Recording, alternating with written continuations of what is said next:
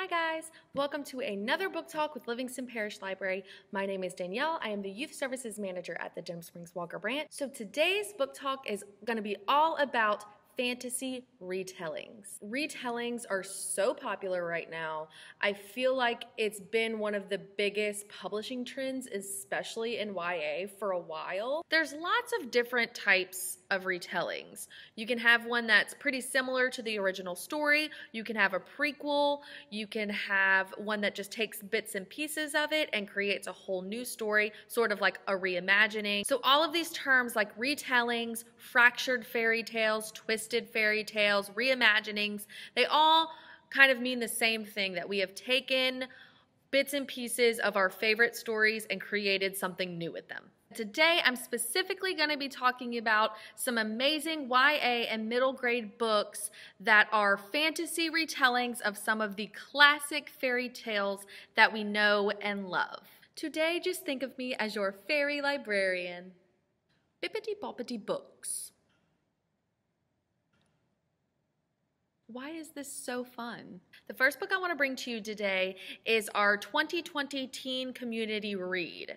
So through this virtual summer reading program, you can read this book and you can get extra badges and tickets to win prizes. This book is actually the first book that she ever wrote, and it wasn't getting published, so she put it on the back burner and started publishing other books. Well, now it is the time for this book to shine. It is called Wicked As You Wish by Ren Chipeco.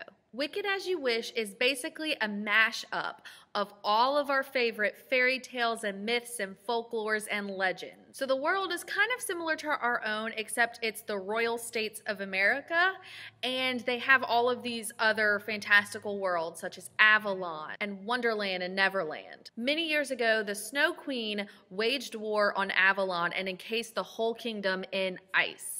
And the prince is the sole survivor of the royal family, and he has fled with his friends and moved to the least magical place in their world, Arizona. That is until a magical creature of legend is seen for the first time in decades, the Firebird. Newt Scamander must have showed up with his magical briefcase of fantastic beasts. So, with the sassy Firebird in tow, the prince and his best friend Tala and a ragtag group of friends that they met are going to go back to Avalon to take back his throne and defeat the Snow Queen. The author does a great job of blending our history with the fairy tales history and blending them together. She would drop in little tales and stories from fairy tale history, like a fight between Peter Pan and Hook that led to the destruction of Neverland and the creation of this like giant desert. It's really cool how she blended our world with the fairy tale world. This is definitely for fans of fantasy and classic fairy tales, and really anyone who just wants to immerse themselves in the world of retellings. This is your book. The next book on our list today is the first book in a new YA series called The Blood of Stars. It's basically Mulan meets Project Runway, but then it turns into this giant epic quest of a book. It is called Spin the Dawn by Elizabeth Lim. Spin the Dawn is about a girl named Maya Tamarin who dreams of being the greatest tailor in the land. But she's a girl. In their world, tailors are only men. So when her very sick father gets an invitation for a competition to find the new royal tailor, Maya jumps at the chance to help her father and also make a name for herself.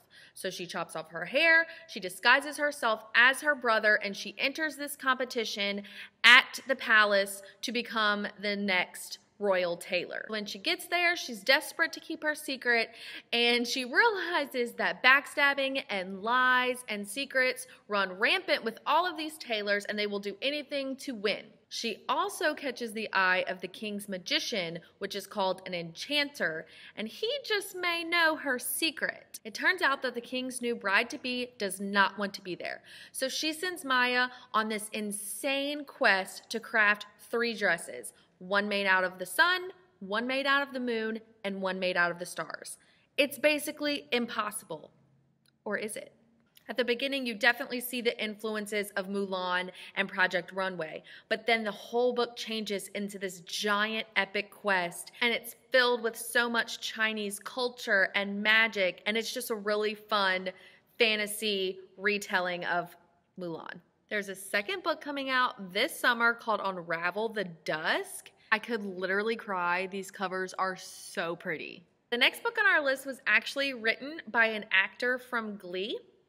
So it's a middle grade series called The Land of Stories, and the first book is called The Wishing Spell by Chris Colfer. On their 12th birthday, twins Alex and Connor receive a book from their grandmother. She tells them that it's been in their family for a long, long time, but they soon find out that it's not a normal book. When Alex falls into the book, Connor jumps in after her, and they realize that they are in the Land of Stories. They finally find out what happens after happily ever after. It's not all that great. As they are trying to find their way back home, they're gathering all of these magical items in order to perform the wishing spell, which will get them out of the Land of Stories back home. And as they're trying to find their way home, they're meeting all of these characters from these classic fairy tale stories, witches and wolves and trolls and goblins, and it's an adventure. Story is super imaginative.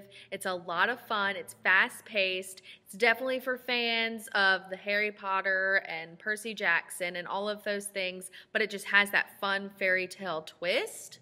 And if you listen to the audiobook, Chris Colfer, the writer and the actor from Glee, reads it or narrates it, and it's really cool. There's 6 books in this series, so the fun will keep going. And he also has a new series set in the same world called A Tale of Magic. The last book on our list today is written by the author of The Lunar Chronicles. So if you don't know about The Lunar Chronicles, it's a YA series that is a sci-fi retelling of some of our famous fairy tales. So the first one, Cinder, is basically a Cinderella cyborg, and they have other characters like Rapunzel and Snow White and Little Red Riding Hood that like pop up, but it's a space themed science fiction book. So I didn't want to add it in this video. I wanted to feature her other book, which is a YA fantasy retelling about the Queen of Hearts.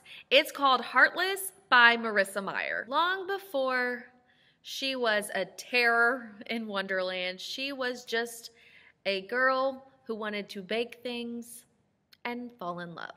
Catherine is a young baker who just wants to open up a bakery with her best friend, but she cannot do that because she is desired by the King of Hearts, and girls who are meant to be queen cannot do normal people things. When she meets a mysterious court jester, she realizes that love might just be worth fighting for. But in a world where women have little say in what they want, and where magic and madness and mayhem follows everywhere, fate just might have a different story. I love how magical and whimsical and wacky this book is, and I really love retellings that focus on the villain and show you how they got to that point. Or sometimes you'll have retellings that show you that the whole story was wrong and the villain's actually the good guy. Those are fun. You will see some characters that you know and love. You might have a tea party with a Mad Hatter, but I will let you know a few things. Don't go into this book hungry. It will make you want all of the delicious treats. And since this is a prequel, and we all know what happens to the Queen of Hearts, beware. And that's it for the books that your fairy librarian has for you today. I am going to link a poster that has more YA and middle grade fairy tale books on it of all different kinds. Don't forget to sign up for our virtual summer reading program online and log all of your videos and books. Anytime you watch a virtual summer reading program, we will give you a code word that you can log into Beanstack and you can get your badge for watching this video. Also, at the end of summer, if you watch every video, you can unscramble the words and create a phrase, and then you can put that into Beanstack as well for another badge. So this week's code word is stay where. Keep following along with our videos for our 2020 virtual summer reading program, and until next time, happy reading.